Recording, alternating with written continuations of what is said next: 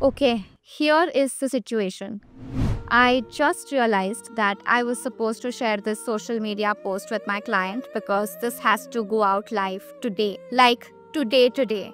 As you can see, the layout is all done, the text is in, the visuals are exactly where they're supposed to be, but the animations part, that's where I dropped the ball. I was supposed to brief my motion designers about this last week, and now there is just no time.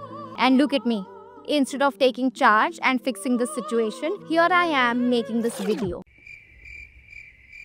But no worries, I have got a trick up my sleeve that I have been waiting to try out. Let's go.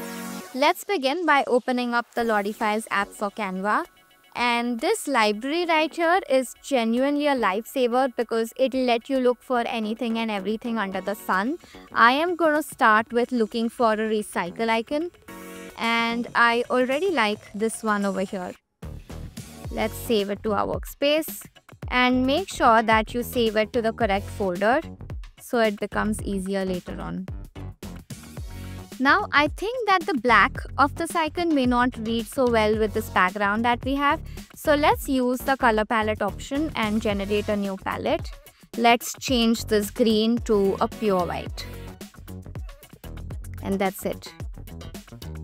Once the animation is added, I am just going to resize it and reposition it so it matches my layout. Now I'm going to be using the same technique to fill up the rest of my icons. And boom, one done, only two more to go. For the next one here, I think I might already have something that the team has worked on before. So instead of relying on this library, I'm going to go straight to my workspace and open up my animation. This is the one I want to use, so I'm just going to add it to the design. Once again, I am going to rescale it and position it so it aligns with my text. As an afterthought, I think the green of this earth can be slightly lighter so it pops out more. Perfect. I think it looks pretty good. We can move to the next one.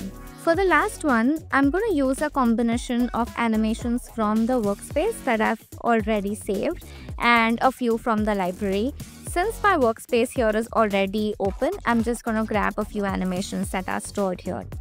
This is an animation that I would definitely like to work with, so I'm just going to go ahead and add it to my design. Once again, adjust it. This looks pretty cute. I'm also going to use this one. I think this plant looks a little lonely here, so let me duplicate it and make this slightly smaller. Now let's add a few from the library.